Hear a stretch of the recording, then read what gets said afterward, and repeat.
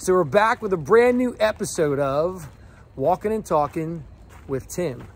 And my guest today is the one and only Rob Curley, who is the, South Jersey Coastal Market President for TD Bank. Did I get that right? You got it right, Tim. Thank you. And P.S., we walk really slow during these things. And just so you guys know, we walk really slow. It looks like we're walking fast, but we're not.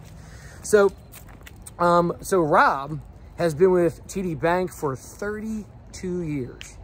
It's been a long time. I'm a lifer. He's a lifer. So my first question for Rob is basically this. Like, look, 32 years with TD Bank, that's a long time. So, how do you keep what you do fresh and fun? Because, who the hell wants to go to work every day and, not have a good time or not enjoy what you do?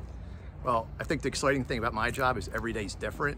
It's not going into a cubicle and moving papers around and crunching numbers. I'm actually out meeting with business owners, entrepreneurs, nonprofits, all kinds of things. And I learn something new every single day. And I think that's what really keeps my job fresh, is I'm always learning about different industries, different people. I've made a lot of friends, a lot of contacts, and that's what I enjoy, and that's why I keep doing what I'm doing.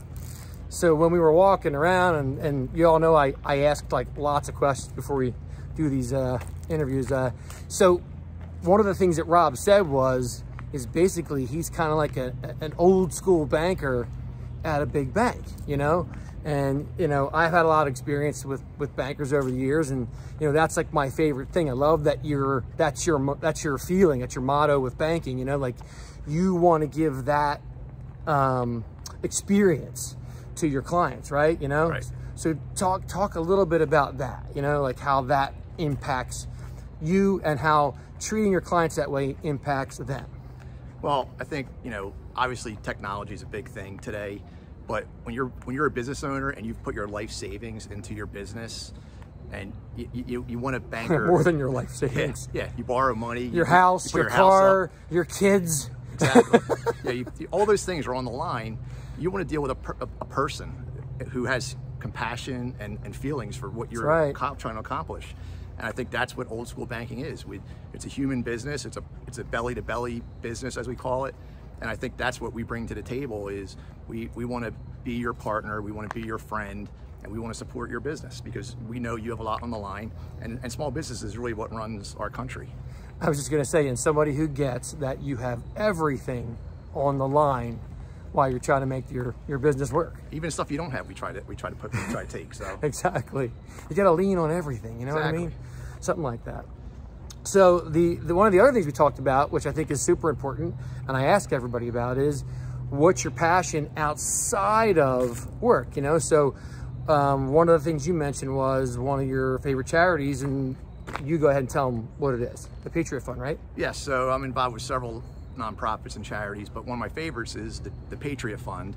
It was started by a friend of mine from high school, Cherokee High School, by the way, and it's fun for me because it's like a startup, and we're making a difference in the lives of veterans with PTSD, and we're purchasing service dogs, and it's a great group of business people from South Jersey who care about veterans, and because it's a new venture, we're having a lot of fun creating it and finding opportunities to support our veterans. And it's been a very rewarding experience. P.S. One of my favorite things is the fact that, anyone that supports veterans, it's just, I don't think they get enough attention. I don't think enough people pay attention to what's going on with our vets. And that's awesome that you're doing that. And I want to get involved, by the way. All right, you're involved. I'm in. So next is 32 years at the same bank, 32 years doing the same thing. And so what's next? Like, what do you have lined up for your future? Like, I mean, what are you gonna do next? What's next for you? Well, I'm 53 years old. As am I. I really enjoy what I do. I enjoy giving back to our community. I love being involved in our community.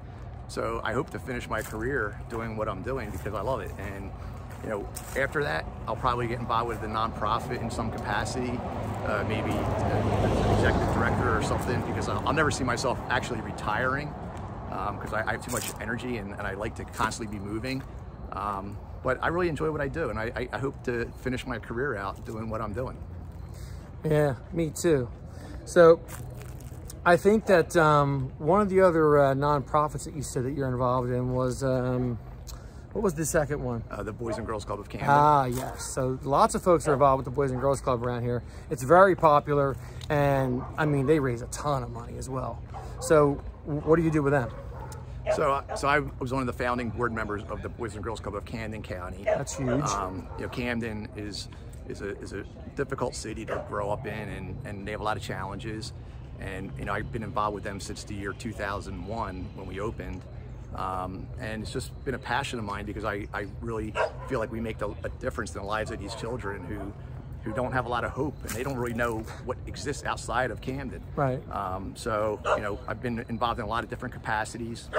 I was board chair for 5 years most recently, and it was a very rewarding experience because, you know, we helped transform the club. We raised a lot of money during those 5 years, and we're on a very good footing now where we're making a difference in the lives of a lot of kids, and that's what's important to me.